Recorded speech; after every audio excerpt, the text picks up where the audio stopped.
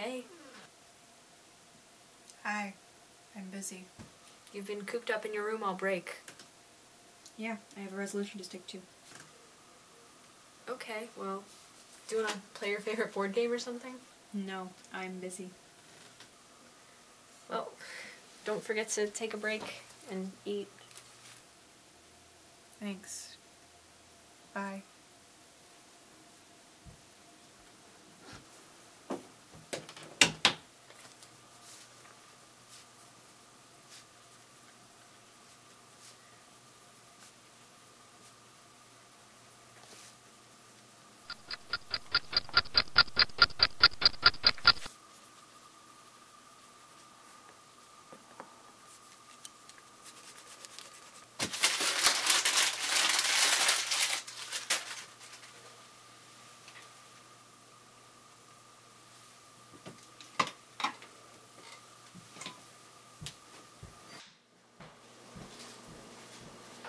I made some caffeine-free tea if you want some.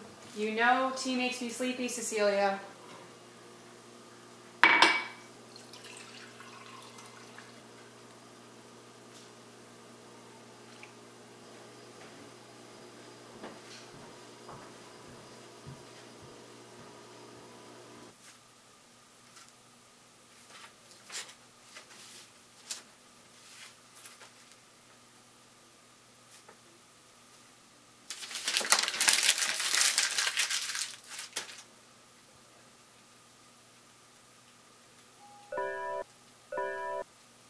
Turn it off!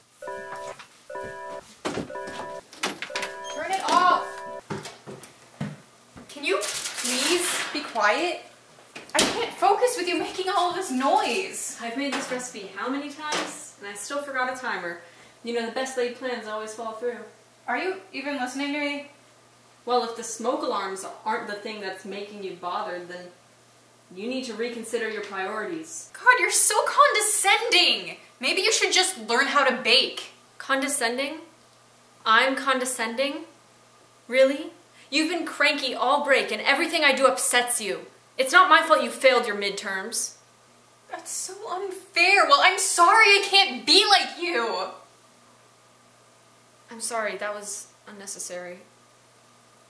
Do you want to go on a walk? The cookies are already burnt and, you know, your work will still be here when we get back.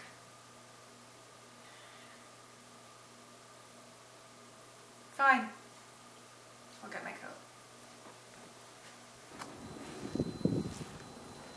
You know, I wasn't always a good student. I didn't do any of my homework in 8th grade. And in 2nd grade I almost got held back. I could help you. I've been working on this essay all day and I just can't find the words. I could read over it.